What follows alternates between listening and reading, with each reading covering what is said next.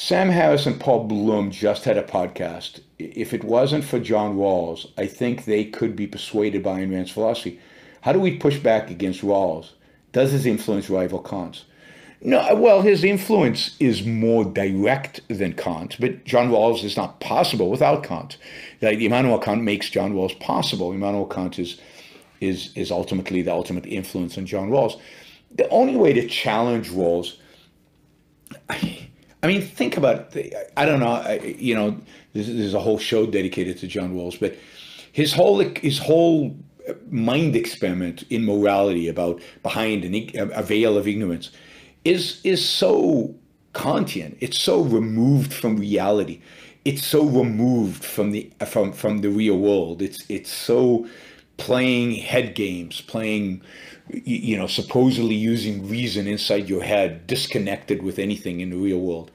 So Rawls is very much a Kantian, and of course the morality he has, which was represented in one of the questions here, right?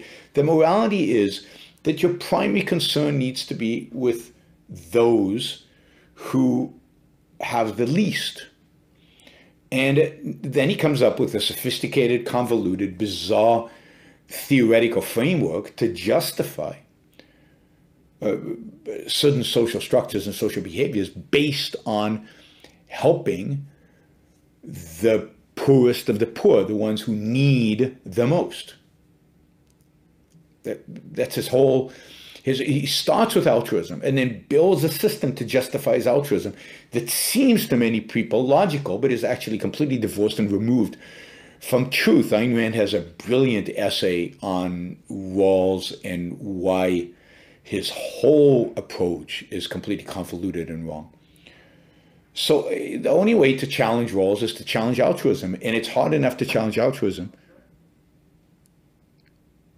It's hard enough to challenge altruism when, even on this chat, the first question is, okay, I need to stop here. 1 second, guys. People, your primary concern about a social system is with the homeless, then you're motivated by altruism. My primary concern with the economic system is with the productive. It's with the moral. It's with the virtuous. It's with the ambitious. It's with the hardworking. That's the difference. My whole orientation is towards production. My whole orientation is towards virtue. My whole orientation is towards good people.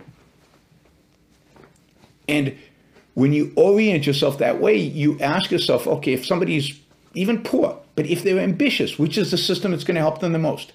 And I don't care as much about those people who are poor and not ambitious. I'm not building a system around lack of ambition. I'm not going to build a social economic system around, capitalism is that system. So the way to undercut John Rawls is two things. Epistemology, you have to undercut his methodology. Morally, you have to undercut his altruism. All right. It's like Sam and Paul want to support capitalism, but they can't fully commit.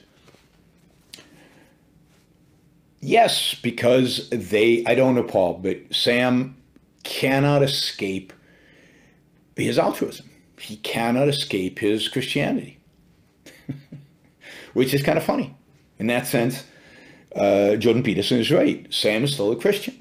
In his moral code, in his moral teaching, he hasn't been able to give that up. What we need today, what I call the new intellectual, would be any man or woman who is willing to think. Meaning, any man or woman who knows that man's life must be guided by reason, by the intellect, not by feelings, wishes, whims, or mystic revelations. Any man or woman who values his life and who does not want to give in to today's cult of despair, cynicism, and impotence, and does not intend to give up the world to the dark ages and to the rule of the collectivist brute. Using the super chat, and I noticed yesterday when I appealed for support for the show, many of you stepped forward and actually supported the show for the first time. So I'll do it again. Maybe we'll get some more today.